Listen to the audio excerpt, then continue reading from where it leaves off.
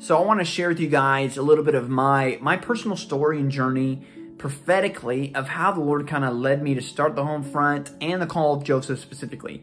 Back in 2019, I was getting married to my wife, Margarita, and I basically was really crying out to the Lord. I needed a specific financial amount to support Margarita with immigration purposes. And the Lord comforted me with just one phrase: "You are Joseph."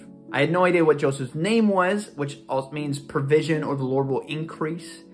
And then the next day I looked up and I was $30 above the threshold of what I needed to make Margarita come into the United States. It was a miracle. And then around a year later, in 2020, I already had this call that I was a Joseph. I'm falling asleep during the pandemic, and the Lord says, "You are Joseph." I'm like, "Yes, I've heard this before." But then he says, "And the famine is already here."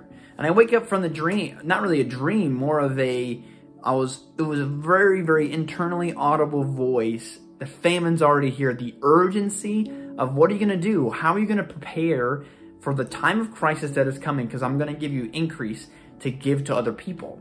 So I thought it was very interesting. And also in 2021, the Lord gave me a dream specifically that the Lord wanted my wife, Margarita, to go from one city to another with me to learn something together, to birth some kind of life-giving thing in her. And so we moved, just like Joseph in the New Testament. He moved from Bethlehem to Egypt in order to provide and protect his wife. In the same way, that's what I was doing. And so moving from one place to another, and then moved back to Kansas City just like Joseph did. He moved to Nazareth.